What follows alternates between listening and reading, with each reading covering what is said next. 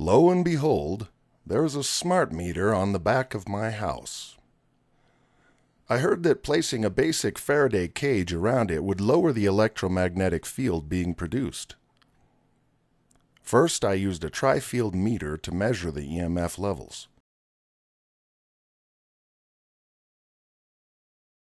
I decided to make the simplest Faraday cage possible, so I used metal window screen and a 6-inch hose clamp. It's important not to mark or damage the meter in any way, so to prevent the mesh from slipping off, I made a gasket from a strip of rubbery material and taped it together. This will help the clamp grip the surface of the housing.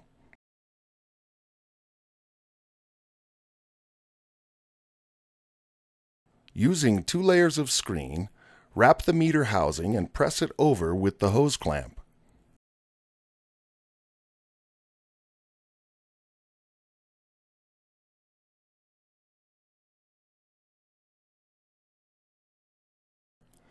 Tighten the hose clamp firmly, but not too tightly so it doesn't crack the housing.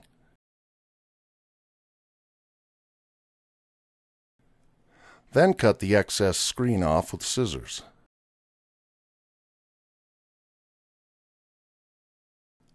I took another reading with the tri-field meter. Amazingly, there is quite a difference. It appears the mesh is neutralizing a large portion of the electromagnetic field. I believe the level of EMF from the unshielded meter probably exceeds the tri-field meter's limit. The difference between 100 and 4.5 is very substantial. This is an easy and inexpensive solution that reduces smart meter EMF over 95%.